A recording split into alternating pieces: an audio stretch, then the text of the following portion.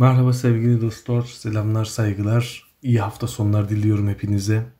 Günlerden cumartesi Borsa İstanbul'dan haberlerimiz devam ediyor. Evet, %86 getiri potansiyeli olan bir şirket hangisi? Ortalama %86 oranda getiri potansiyeli olan perakende şirketi hangisi? Aracı kurumlar bu şirket hakkında ne söyledi? Evet, Ata Yatırım Şok Marketler Ticaret Alım Şirketi için yeni bir hedef fiyat verdi. Bu hedef fiyat güncellemesinin üzerine şirketin ortalama potansiyel getiri oranı dikkat çekti. Aracı kurumların verdiği getiri potansiyellerinin ortalaması %86 sonucunu veriyor. Şok Marketler 19 Ekim seans kapanışını 64.85'ten yaptı. Ata Yatırım hedef fiyat olarak 105 lira vererek %61.9 oranında bir getiri potansiyeli tahmini yapmış. Ata Yatırım aynı zamanda Şok Market için endeks üstü getiri tavsiyesi vermiş. Yakın tarihte aracı kurumların Şok Market için verdiği hedef fiyatlara bakacak olursak 18 Ekim tarihinde HSBC 100 TL bir hedef fiyat vererek %57-54 potansiyel görmüştü.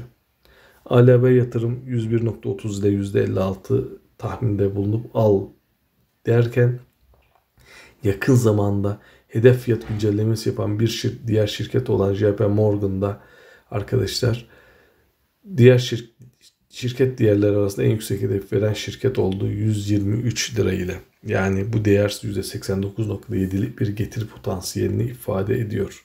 JP Morgan şok marketler için arttır tavsiyesi de verdi.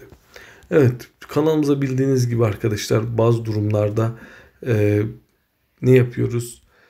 Yatırım araçları ve farklı yatırım araçlarını Markan borsalarından da örnek veriyoruz. Markan borsalarındaki yatırımcılar şu anda bu yüksek faizlerin olduğu bir ortamda arkadaşlar en çok dikkat ettikleri nokta sürekli nakit girdisi olan şirketlerin ve borcu az olan şirketlerin değer arttıracağı.